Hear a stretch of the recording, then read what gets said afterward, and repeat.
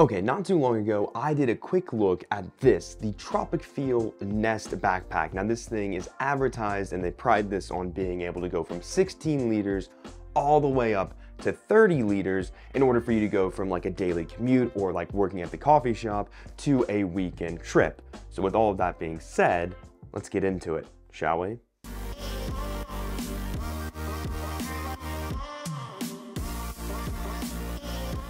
Okay, so when it came to testing out this bag, I tried it a couple times as like an EDC for part of the week, going to my coffee shop, and then I converted it to the 30-liter expansion that they have and took it on a little weekend getaway. Now, what I will say up top is that the way to get the expansion all the way from 16 liters to 30 liters is by not only purchasing their accessory here, which is their smart 10-liter packing cube, but it's also using what they call a kangaroo pouch here at the bottom, all of which I'm going to get into. Okay, so let's go over some of the materials and the hardware on this bag. The Nest is 100% vegan, made with maximum durability and minimum impact materials. It's 100% CO2 neutral certified and 48% recycled polyester on the outside. So it's a little difficult to find all of the hardware and exactly what the material is on this bag on Tropicfeel's website, but with this being 48% recycled polyester, there are no weather guard zips, but there are some little like rain protection flies over the zippers, which isn't terrible. I would wager that these are YKK zippers. They feel really good. They also have really solid zipper pulls that I think do a fantastic job. They're minimal, but just big enough to where the zippers come together that they're easy to find and also easy to rip and grip. Now, when it comes to the straps and handles on this bag, the straps here are minimally thin, and that is one thing to definitely keep in mind if you plan on trying to utilize this bag for that 30-liter weekend trip. If you pack out this bag pretty heavy, there are no load lifters, there are no waist straps, and overall these straps are pretty minimum.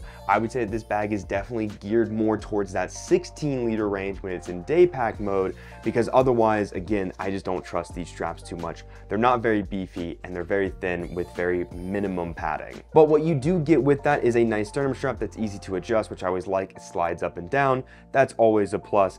And you also have a nice back channel. Now, I think this back channel is great. It has been in the 90s here where I live, so taking this and walking to the coffee shop, because it's not super far, I honestly didn't have too much of a problem with the back comfort or the breathability back there as well. So both of those were really solid. On top of that, if you wanted to use this as a carry-on, there is a luggage pass-through here as well. So let's talk about handles on this bag. You have one handle up here at the top, which isn't bad, definitely nice, stands out from the top of the bag, so it's easy to find and easy to get your hand around. Minimum padding, but it does a very good job of blending with the aesthetic and the look of this bag. Now, this is where my first complaint comes in with this bag. This is the only place to grab it on this bag. There are no side handles and there's nothing underneath, and even if there was, if you're using this kangaroo pouch, it would be covered. I think on a bag like this, I would like to have another spot, maybe on the side, in order to grab it, because only having one handle and then there's just the straps on the back in order to grab or pick up this bag isn't always my personal favorite.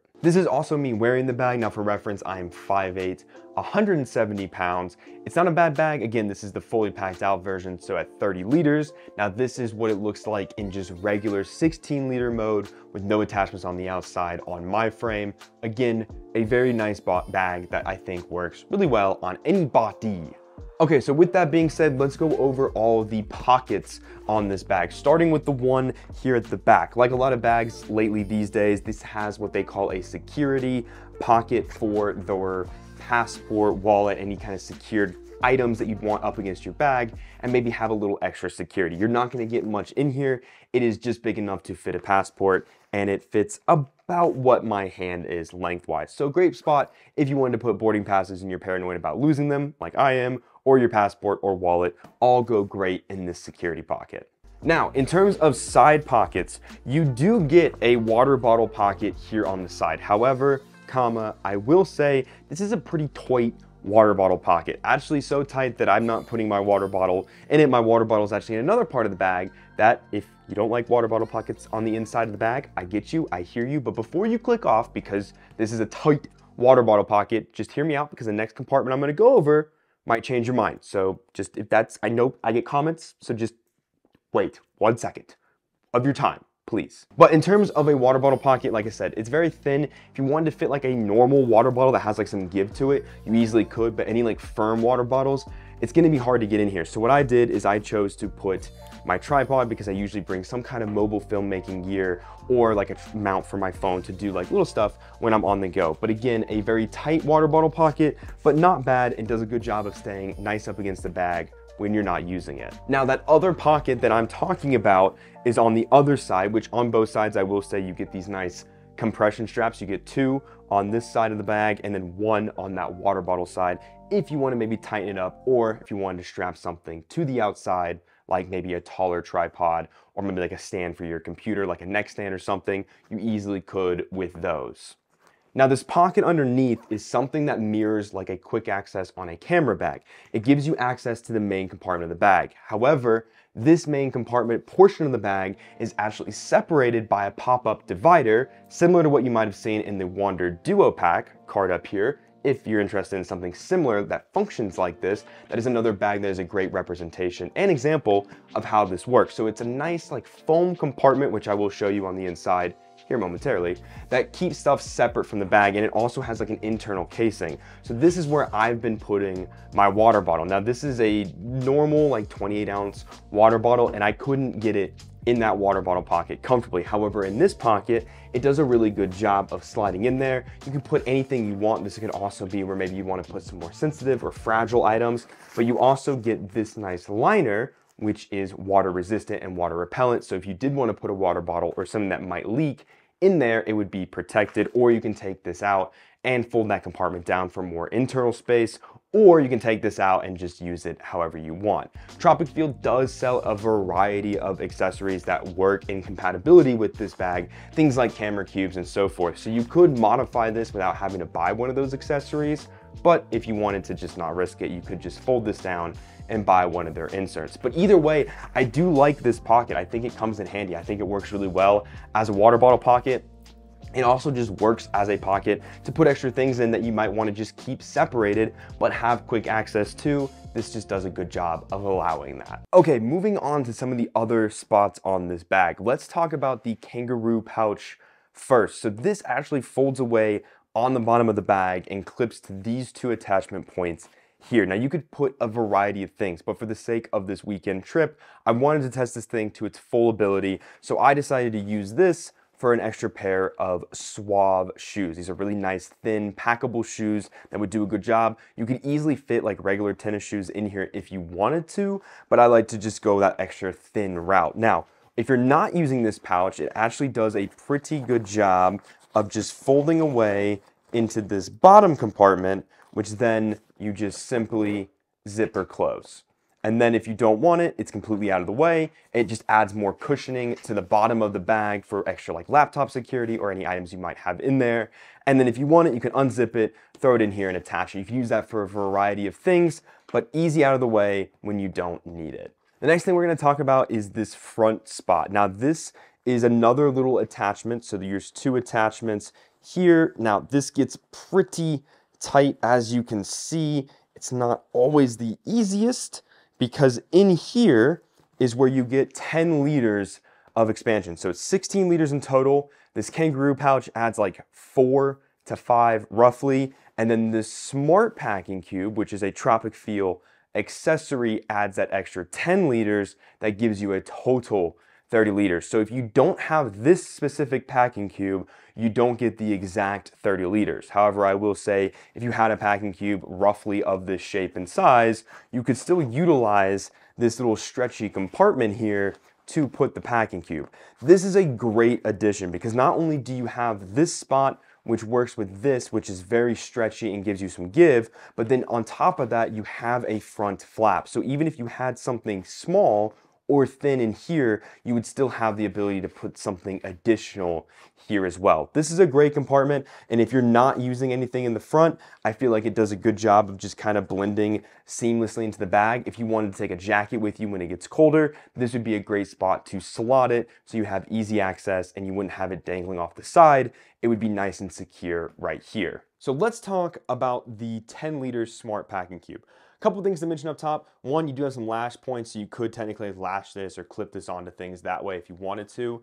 also a handle here on the back, which is nice. I like packing cubes that have handles because sometimes, depending on how you're using them, this handle can come in handy. Other thing is this does have a compression capability. So you could pack this probably a little bit heavier than the loadout I'm going to show you and still be able to get this nice slimmer shape by using this compression function. Another thing I will say about the compression is if you don't have this compressed as small as possible, putting it on the front of the bag isn't the best because it's pretty wide, it's pretty bulky, and it's pretty hard to fit in there and pull out and put in easily. So for the loadout, it unzips and does this nice book opening. Now, why I like this packing cube and why I really enjoyed using it is a couple reasons. One, you have one side for items and another side for bigger items. On top of that, you also get this hook, which is super handy because you get the ability to not only hang this up when you get to where you're going, but also makes it really easy to see everything you have inside of here without having to dig through, rummage through, or pull items out on top to get to the items down below.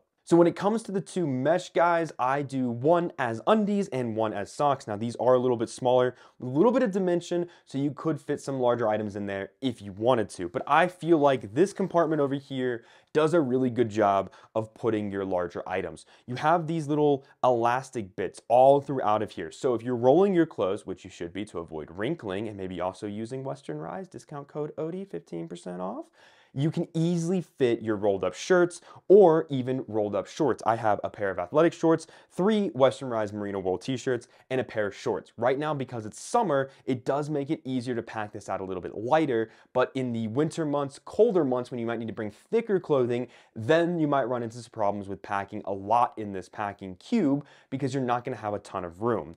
On top of that, you also get this elastic straps here on the flap, so if you wanted to keep something secured over here, then you easily could. Overall, this is a really simple but yet effective packing cube that keeps your wardrobe pretty organized. So moving on to the next part would be this quick access up here. So this is where you're going to be putting, or what I like to call, a security dump. So this is where you'd put something like your wallet.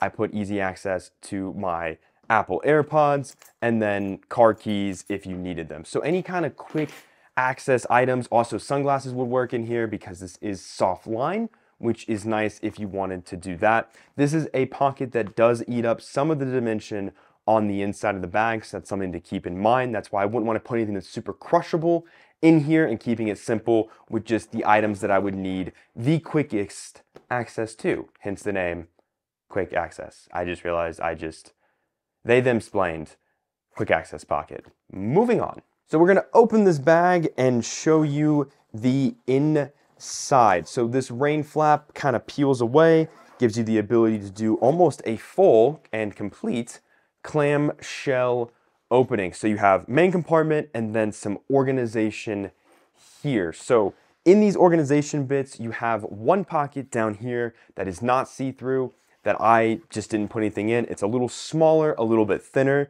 but there if you want it. This next bigger mesh pocket is where I put my personal wireless charging bank, and then an extra quick to get to iPhone, Apple charger. All of my devices take this when I'm on the go for the most part, so it's easier just to have one cable and just hopefully, if I need it, it's there. This is a great pocket with a little bit of dimension to fit some items that you might want some quicker access to when in transit. Then the two pockets up here, one of which I just ended up keeping empty because there just wasn't much that I'd put in there. I'm more of a pouch person. But in this other one, this is where I put the items that I would want the quick access to when I'm out and about. So things like specific eye drops for my contacts, teeth picks in case I'm eating food, and then also where I like to keep, because I put it in every bag that I'm using, my Apple AirTag, so nobody can steal precious cargo from me.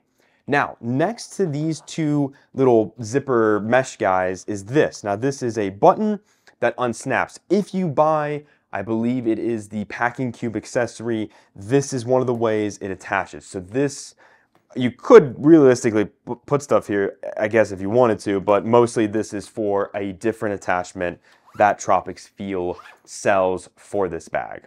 Now, on the main compartment, there's not much to it. Like I said, I took this on a weekend trip, so I had my gravel mini toiletry kit, and then my wandered medium tech kit. This is also where I would put my DJI Pocket 2, which I take with me on all my trips, which is currently being used as a second camera right now while I'm filming. So that's the only thing that would be missing out of this, but hard drives, cables, things like that. And then my Western Rise Versa hat, because I mean, this thing is great to travel with.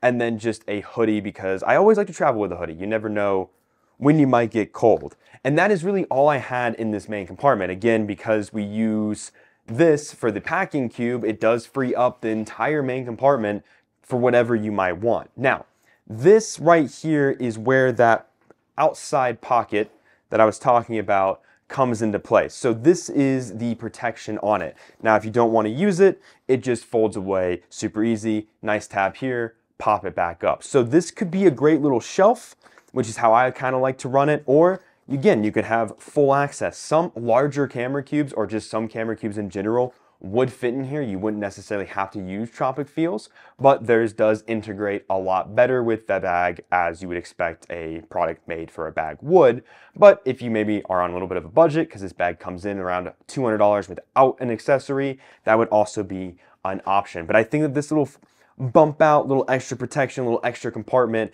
little extra organization does a good job. Okay, and the last compartment on this bag that we have not talked about is the laptop sleeve. Now, this is actually the only zipper, and I apologize for the misinformation, that actually has a weather guard seal, which is pretty nice.